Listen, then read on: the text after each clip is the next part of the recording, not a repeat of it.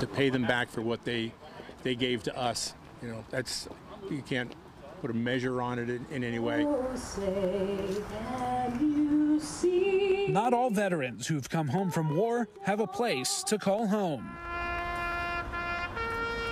At a Veterans Day ceremony at the Vietnam Veterans Memorial in Holmdel, New Jersey Lieutenant Governor Tahisha Wei unveiled the state's new mission to effectively defeat veteran homelessness. It is important that those who sacrifice so much for their fellow Americans never go without secure and stable shelter. The state calls it the Bringing Veterans Home Initiative. It already has $30 million federal and state dollars earmarked in the state's fiscal year 2025 budget.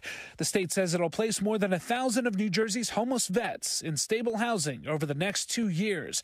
Starting early next year, veterans experiencing homelessness can apply online, by phone, or by visiting any housing provider affiliated with the VA. The state also says it'll be forming outreach teams to seek out veterans who may be living in homeless encampments or otherwise don't have access to a computer. It's taken a heck of a long time for the government to realize what its responsibility was. According to the state, there are nearly 1,200 homeless veterans in New Jersey. Vietnam veteran Alan Rothman says he would have liked to see something like this happen sooner. If they can count them, why can't they house them? Mark Crabtree, a veteran advocate motorcycle club Rolling Thunder, feels the same way. Our veterans should be the #1 concern in every community that we have. They fought for this country. They signed on the dotted line when many of us would not do the same. Vietnam veteran Rich McGovern thinks it will be a daunting task for the state, but any cause that helps his fellow vets is worth it. It's terrible. There are a lot of people out there that are homeless, but the veterans have got certain benefits and a safety net